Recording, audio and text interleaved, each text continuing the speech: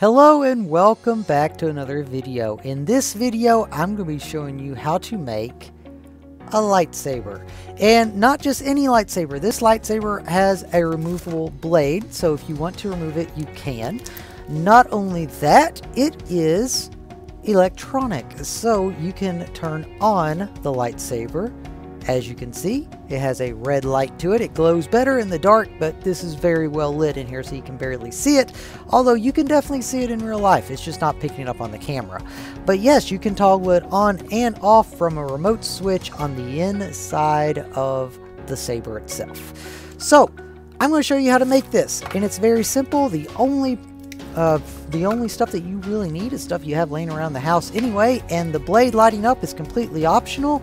This is the only thing I paid for, and it was $1. I got it at Christmas time at the Dollar Tree and thought, hey, I could use it for a project later on. Turns out I did. So if you'd like to follow along with me, you're more than welcome to. This is a fun project for any age, and it is safe as well. So no need for any sharp objects outside of a pair of scissors. So let's go ahead, get started. Let me show you how to make your very own custom lightsaber using stuff around your house. So the first thing you're going to need is cardboard. Cardboard is what we're going to be making this out of, but it's not just any cardboard. We are also going to be using a paper towel roll, hot glue gun. You will be needing a knife or a pair of scissors. I will be using both of those. You'll also be needing some clear plastic wrap, some tape, and a light source as optional. So the first thing that you want to do, you want to start by sketching out your idea. Always start by sketching. You want to sketch out all of your ideas so you know exactly what you're doing. And then you want to try to map it out to the paper towel roll, because that's what we're going to be using. However, the paper towel roll, as you can see here, is very flimsy. If you were to hold this for an extended period of time, it's going to break and warp on you. So what you want to do, first, you want to try to measure some cardboard and reinforce the paper towel tube. So just cut out some cardboard, and we are going to roll the cardboard up. And you want to try to follow with the lines in the cardboard. So the preparation, you want to try to follow with that. It'll make it a lot easier to fold and roll your cardboard. And once you have it folded and rolled up, we are then going to measure it against the cardboard tube and cut it to length. So as you can see right here, we currently have it rolled up. I'm going to measure it around, just kind of eyeball where I think it needs to go. And I'm going to make a little mark, and then I'm going to cut so it matches up good.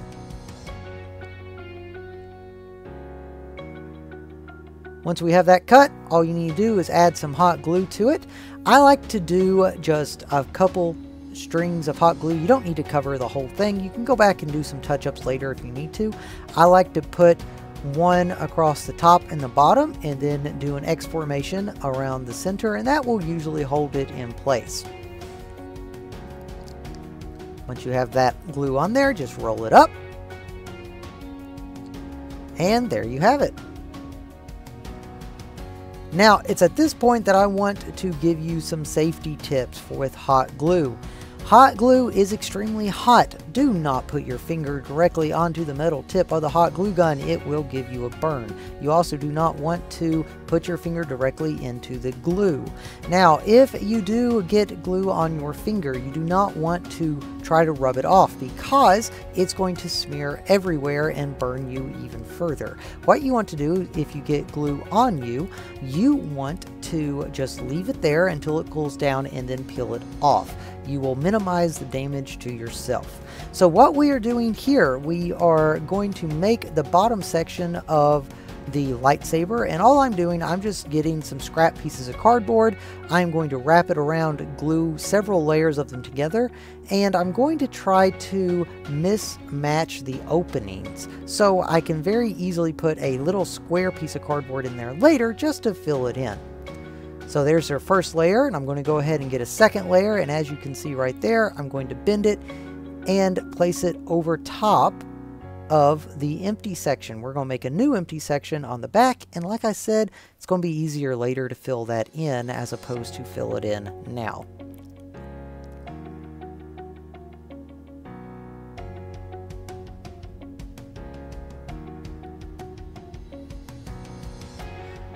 At this point, I am adding in a bottom little holder so we can hold the light whenever it goes inside of it, the little light battery pack. We can hold that in there.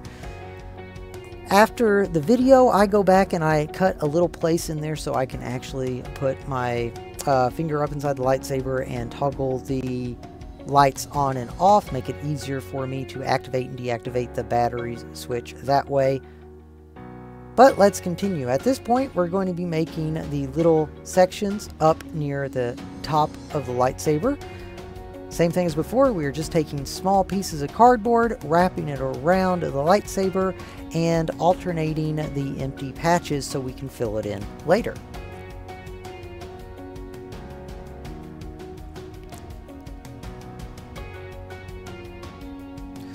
Once we have that done, I'm going to go through, cut off some smaller pieces, and I'm going to add in a little bit of details around the top of the lightsaber.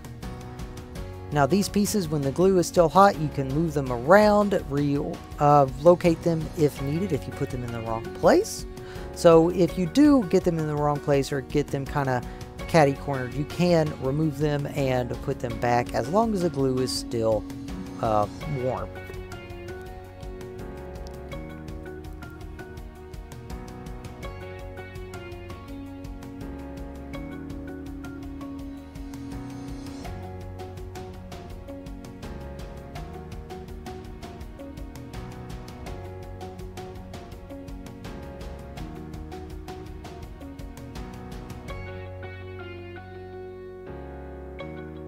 At this point, we are still working on the tip of the lightsaber. We are almost done with it. Adding in those little details around the top. And then finally, we are going to make the shield for the blade itself.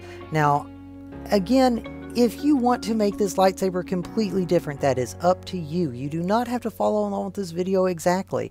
If you want to make your own custom lightsaber, or if you would like to replicate a lightsaber from one of the movies, you are more than welcome to do that. This is just an example of how I am going to be making this custom lightsaber.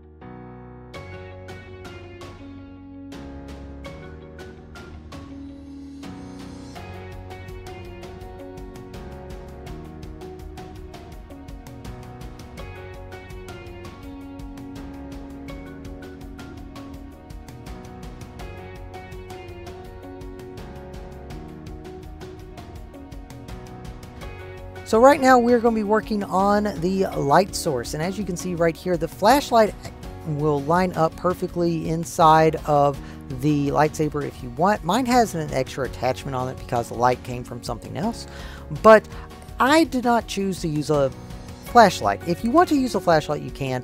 As I said, I used some LED lights that I picked up from the dollar store, and we tested it out. It went inside the lightsaber perfectly fine.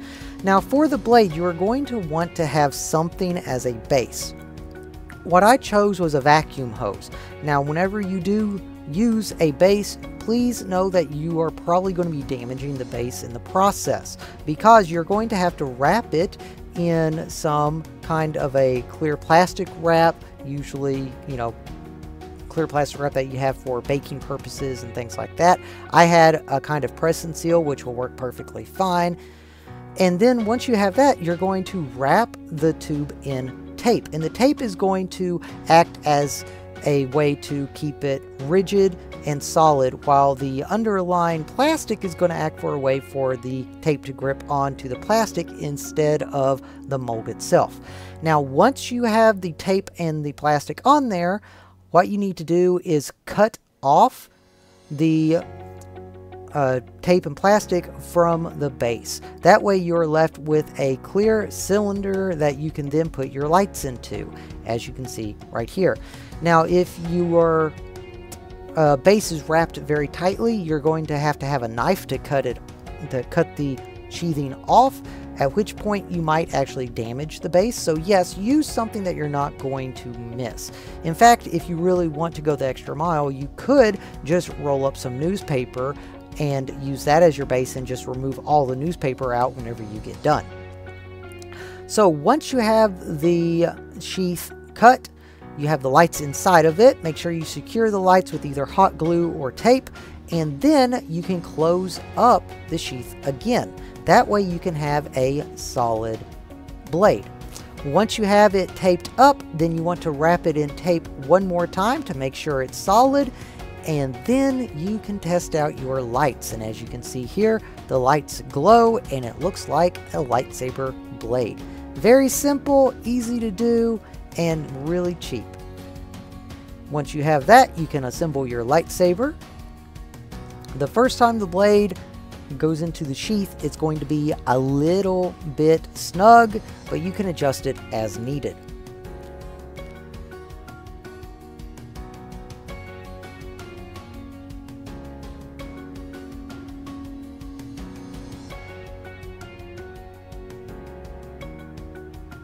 As you can see, looks like a lightsaber.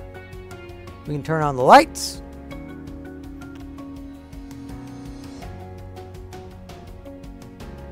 And there you have the light effect. At this point, you can leave the lightsaber like cardboard if you want. I actually go off screen and I paint the lightsaber. I paint the cardboard on it with silver and black spray paint. And then I come back and add in some details. So yes, right now I'm going to go off screen, paint with some spray paint, and if you don't have any spray paint, you can ask your parents to go to the hardware store, pick up some spray paint for you. You will need to have your parents to do that because you have to be over a certain age to buy spray paint. So yes, if you do have some spray paint laying around, you can do that, or you can just hand paint it. It's perfectly fine to do that. It's just cardboard.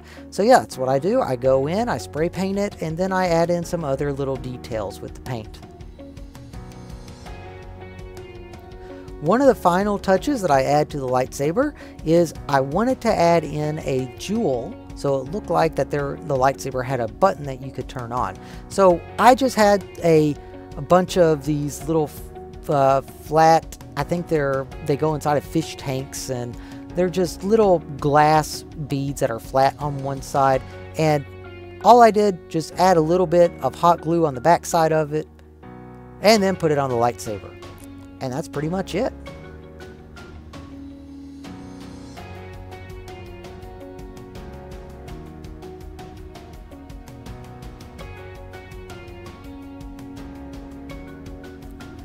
And that is how you make your very own lightsaber out of cardboard. And this is good for any age as long as you are able to use a hot glue gun. Something I did not mention but is very important is if you are not familiar with using a box cutter or a knife, you never want to cut towards you. You never want to cut towards your hand. You always want to cut away from you. And make sure your fingers are well out of the path of the blade. Thank you all very much. I hope that you have had a great time watching this video. If you have any questions for me, please let me know. And until next time, have a great, wonderful rest of your day.